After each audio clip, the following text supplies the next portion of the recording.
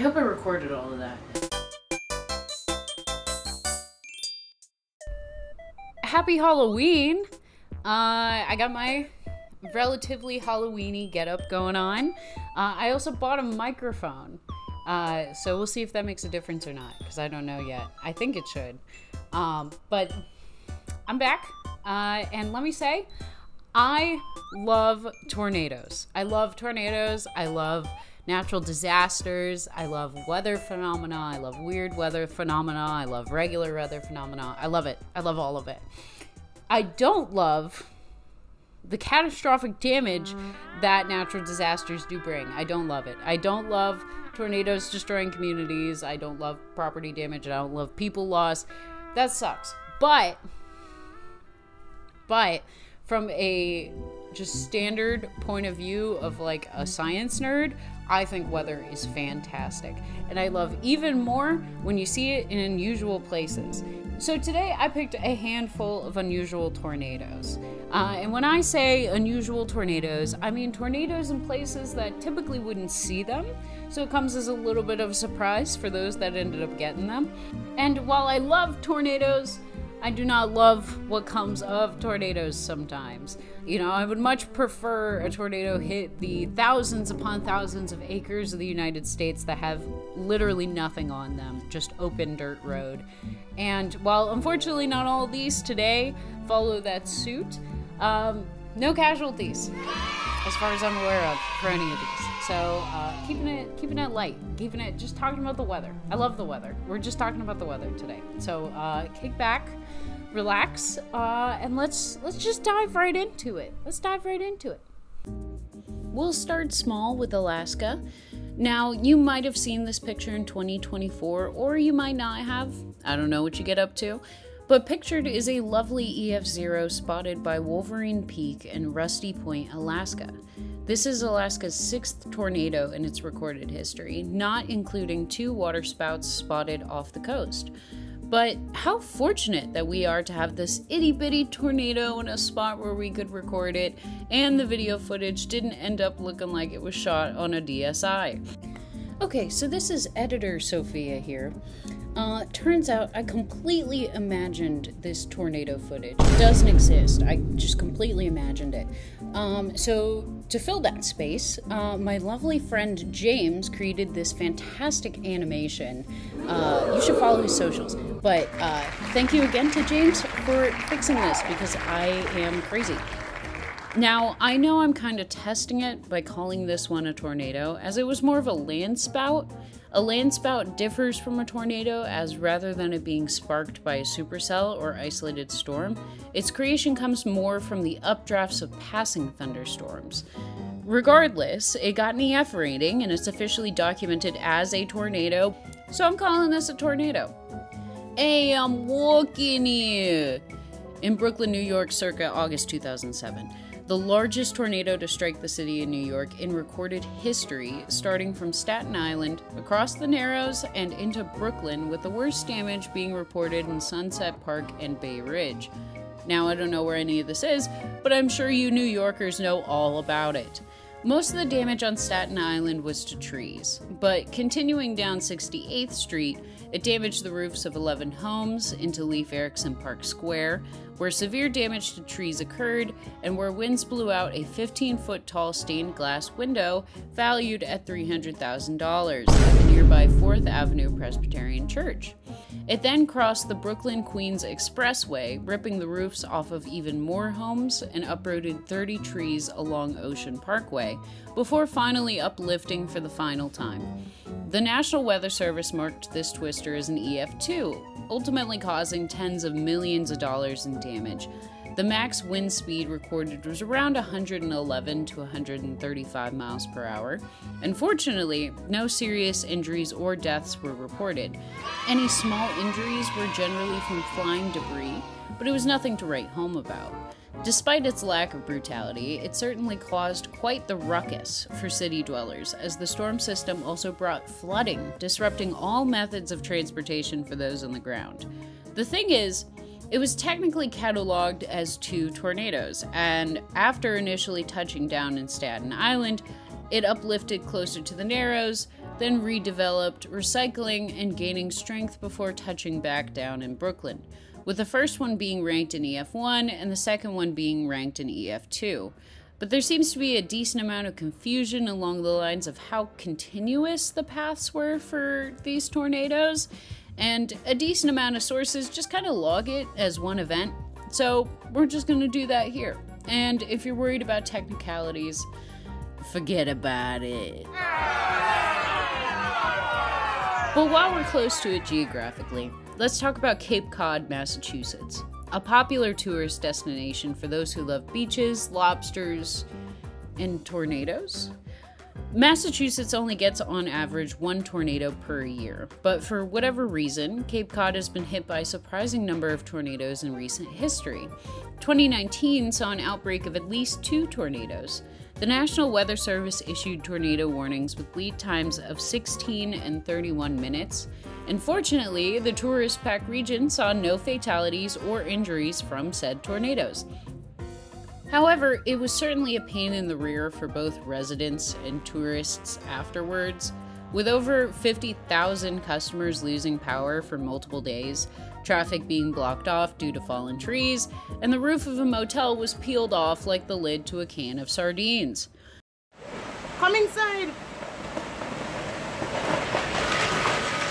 Come inside, girl!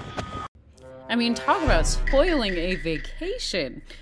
The first tornado touched down near Calmus Beach in Barnstable at 11:57 a.m., and the second tornado struck Harwich at 12:10 p.m., both with an EF1 rating measuring up to 110 miles per hour. While there was a third radar-confirmed tornado to strike the area around noontime, it was only grounded for less than a minute before uplifting, causing mild damage in comparison to the other 2 tornadoes.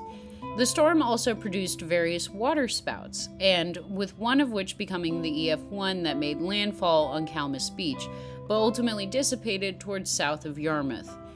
With warming ocean temperatures and continued atmospheric changes coming about, it's very possible Cape Cod can see more tornadoes in its future. At the bare minimum, it will definitely be seeing more severe thunderstorms. So, as much as the area might appeal for vacation goers, maybe consider a different spot for your summer getaways. But let's shift gears to about 3,000 miles away from Cape Cod to Reno, Nevada. No, not El Reno, just Reno. Calm down, nerds. Weather geeks, dweebs. Yeah. I assume if anybody's watching this, they're a weather nerd. Nevada, a dry desert state, one that receives barely any tornadoes, or even much rain for that matter. But in 2015, an EF1 touched down through Hawthorne, causing extensive damage to various homes and businesses in the area. Once again, no injuries or deaths were reported, but golf ball-size hail poured down in Mineral County. With wind speeds around 86 to 109 miles per hour, the damage path was almost 2 miles long, much more treacherous than your average desert dust devil, but ultimately weakening to an EF0 and dissipating west of I-95. Tornado.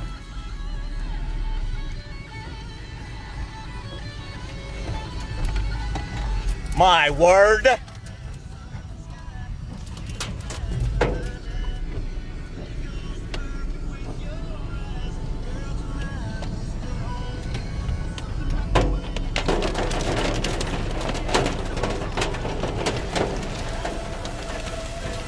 Tornado in Hawthorne, Nevada.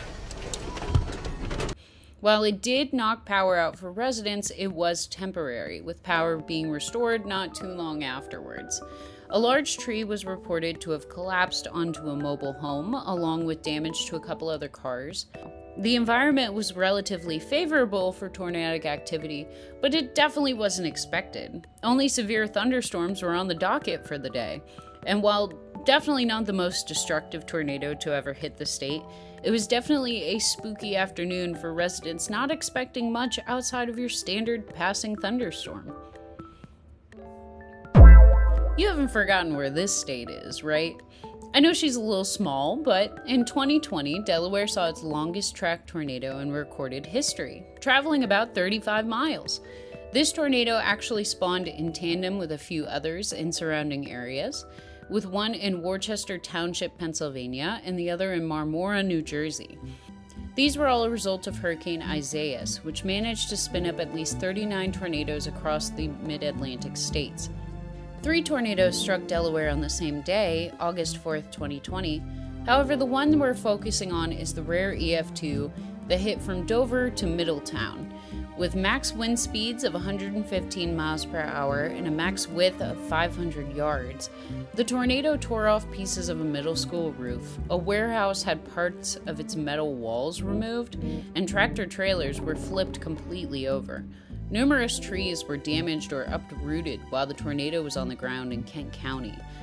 The long-track tornado then entered Newcastle County, where it snapped and uprooted numerous trees, destroyed a garage at a residence, blew out several other residences' garage doors, down the walls of homes, and produced extensive damage to many residences' roofs. About a dozen of these homes sustained enough damage to be declared uninhabitable at the end of it. While the tornado alone caused significant damage, the rains that followed the storm also produced flash flooding at many locations in northern Delaware, where streams came out of their banks, resulting in several road closures and water rescues. While the state normally sees an average of 1 tornado a year, if any, with changing weather patterns, it's looking more likely that the small state will be receiving more tornadoes, along with more severe weather in general. Delaware sits right between the Atlantic Ocean and continental air masses, so extra humidity and warm water can supercharge storms that already pass through. In other words, a juicier atmosphere gives more potential for rotating storms that can produce tornadoes. Some research suggests that the tornado and severe storm activity is shifting eastwards, from plains to the Midwest and Southeast. Delaware, sitting on the edge of that corridor, could end up in the path of more favorable storm setups. I tried to pick tornadoes that were, not necessarily more well-known, more fly under the radar type of ordeal. I don't feel like being the 50th guy to cover Gerald or Joplin or more. Even though they're great, they're fantastic tornadoes, great coverage. I love it. But there's other ones. There's other ones out there, so I tried to cover some of them. So that's all I have for you today. I know it wasn't a ton, but I want to keep it light, keep it cheeky. I know, the last one was a little more intense. I want to calm it down a little bit. If you were here for any of these tornadoes, feel free to leave a comment or let me know, what was it like being there? Unfortunately, I technically have been in tornadoes, but I have very little to no recollection of any of these events. So if you have recollection of any of these events, feel free to leave a comment, like, subscribe, all that jazz. Tune into the stream on the 28th, Hello Stream. I'm assuming this video is coming out before then. I'm hoping this video is coming out before then. And happy Halloween for everyone else that also enjoys that holiday, because I love Halloween. I'm also a big fan of Halloween, in case you haven't picked up on that.